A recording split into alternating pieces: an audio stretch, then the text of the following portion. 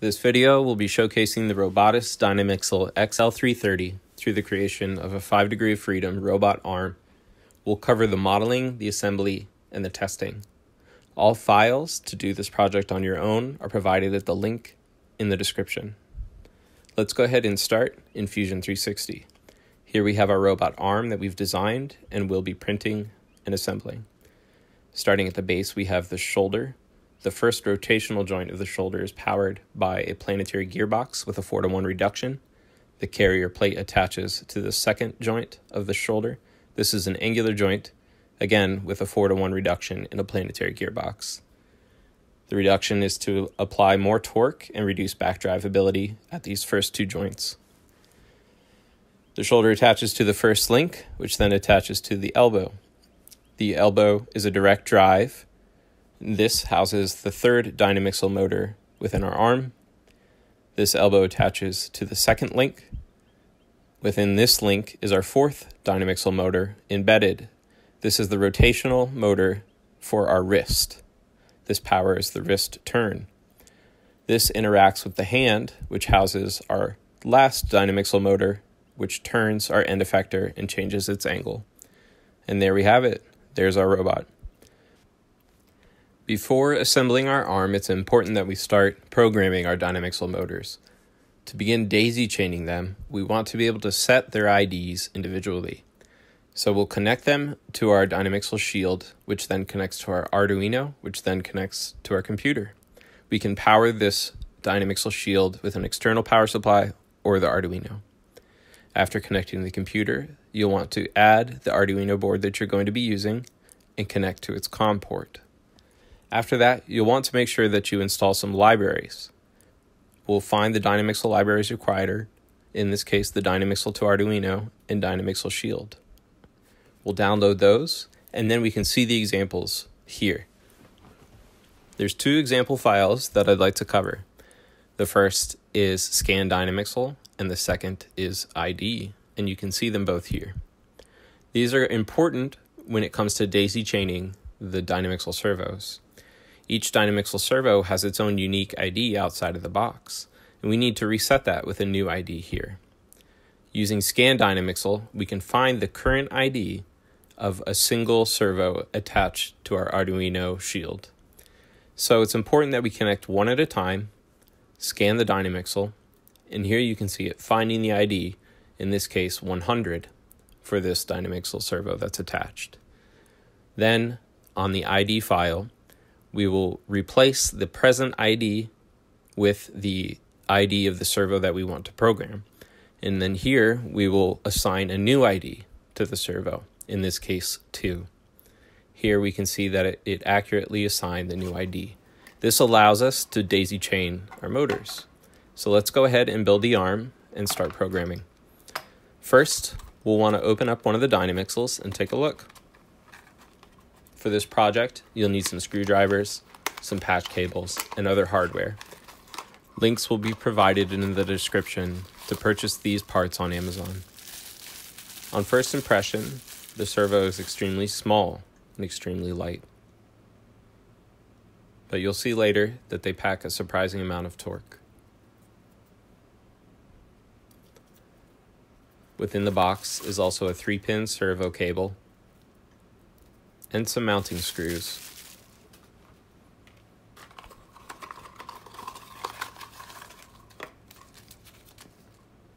So let's get building.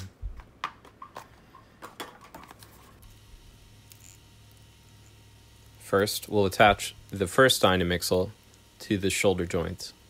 This is the rotational shoulder joint, which uses a planetary gearbox.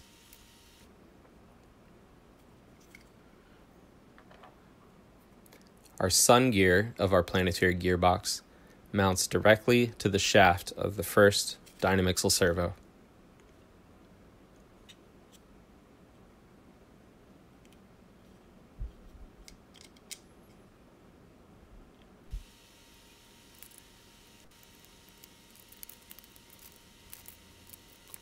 Then we'll build the planetary gear carrier.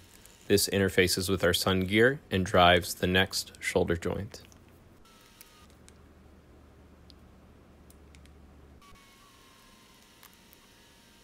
This carrier plate then mounts to the next shoulder joint, the angular shoulder joint. Here, our second Dynamixel motor gets mounted to another planetary gearbox and placed within the shoulder.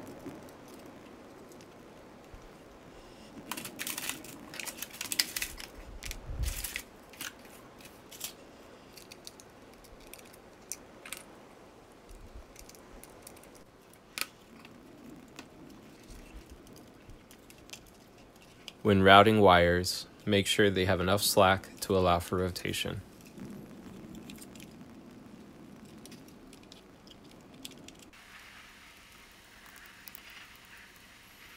Then the bearing presses in to the next joint, and we attach our first link.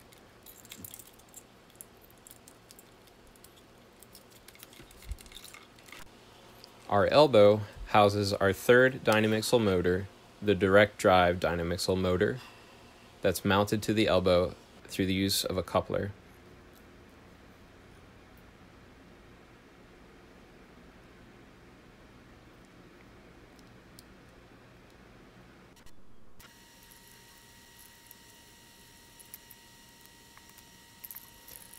This elbow gets attached to the second link before being pressed into the snap joint at the prior link.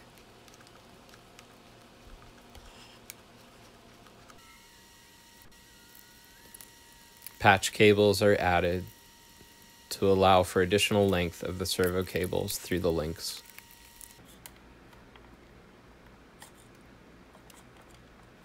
And here the servo gets clicked into place at the elbow. The third Dynamixel servo is what actuates the rotation of our wrist joint. The wrist gear gets mounted directly to the servo shaft, as seen here.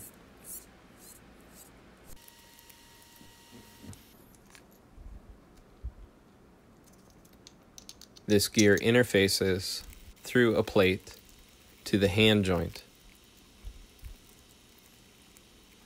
The hand then gets screwed to that pin.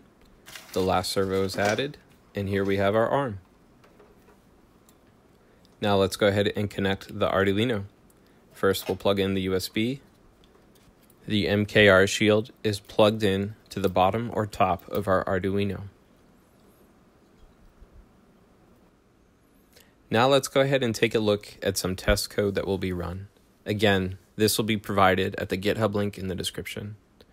Here we're setting the operating mode of our Dynamixels. We're setting some acceleration and velocity properties, and then we can assign specific positions using degrees.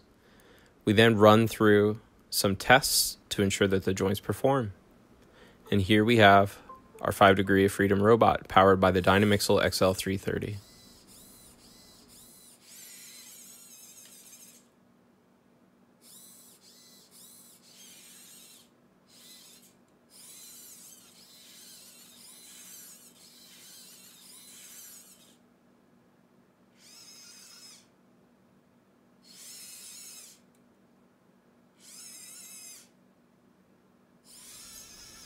I would like to thank ROBOTIS for supplying the Dynamixel XL-330s for this project, as well as the Arduino MKR board to interface with them. Thanks for watching.